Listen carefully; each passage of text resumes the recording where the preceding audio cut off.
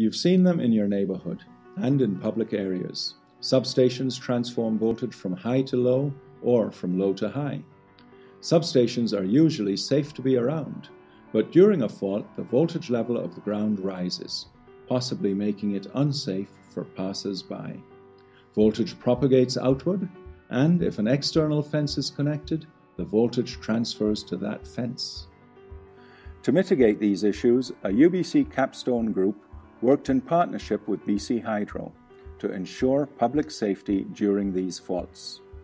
We modeled the substation using grounding software called WinRGS. We experimented with substation fence designs, soil composition, and surfacing to determine recommended safe distances for people. The team also worked with fence insulators. When the substation voltage rises, an insulator is the only equipment blocking the hazardous voltage from transferring to external fences. The voltage across the insulator is 5,000 volts. By comparison, execution by electrocution is 2,000 volts. The insulator has to work. We confirmed the insulator's capabilities to block voltages at the UBC High Voltage Lab. We proved that in the insulator's application, it can withstand 20,000 volts, 4 times greater than the Canadian Electrical Code requirements.